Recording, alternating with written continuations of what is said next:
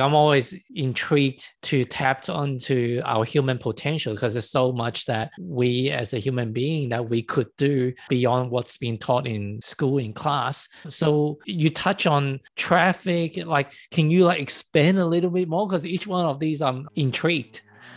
Yeah, that's so great. And, your kids are so lucky to have such a conscious parents. And I just get so happy, when I hear about what conscious parents are doing. When I had my clinic, I'm now retired from, my MD clinical practice and my acupuncture practice. I had some very sensitive adult patients with some that had sensitive children. And one of them was around, I think, 13, 14 at the time.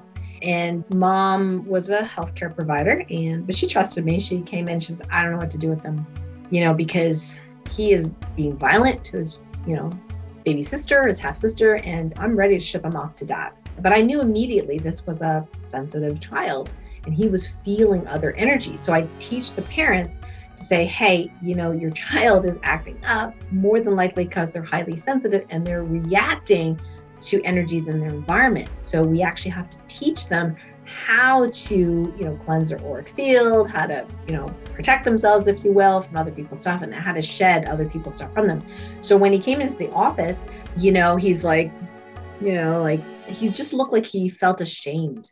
He thought, oh my God, another doctor, and he thought that I was going to be hard on him about being violent to his sister. And I said, you're really gifted.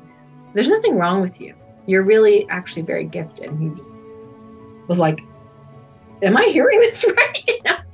And mothers, were just silent, just letting me talk. And I said, yeah, you actually really gifted. You are feeling a lot of stuff, and some of that stuff isn't yours. So if there's stress happening at school, somebody's getting in trouble, guess what? You get to feel that. Someone's arguing 3 doors down, you get to feel that. And he goes, yeah, sometimes I feel like I'm going to explode, right? So here's the thing. You actually need to shed other people's stuff. So I have an idea. I have this spray. It's called the Clarion Protection Spray Formula. And you can just, charge some water. And I have some here. I said, here's a spray, clearing spray. And it helps to clear, negative energies from your energy field because you're feeling all this stuff. And so I said, well, you know what, Mom, do you want to try it? Mom's like, yeah, sure. So I said to him, do you mind spraying Mom? We'll just make her a little wet. It'll be really fun, right? So he's like, right. So he sprays Mom. Mom's like, refreshing, right? And so we say, so do you want to try it? And he goes, sure, right? So, Mom sprays him. We have a little giggle. He gets a little wet. And so I say, how do you feel? I didn't really know what he was going to say. I feel calm. He says. I was like, oh, well, that's great. I said, I have a favor for you. I said, if Mom comes home stressed and she would like some help spraying her, would you be willing to do that for her? So here I am empowering this 14-year-old to help his mother, right? Like he's thinking he's getting in trouble in my office. Like there's something wrong with him. I'm telling him, there's nothing wrong with you. You're talented and we need your help, right? And he's like, yeah, I'll help Mom. Yeah, if Mom wants to be sprayed, I'll spray her. I said, and here's the thing, if you come home and you feel like you're going to explode, you can always ask Mom to do that too, if you want to. And I said, Mom, are you okay with that? Mom's like, sure. Yeah, honey, if you want, just let me know.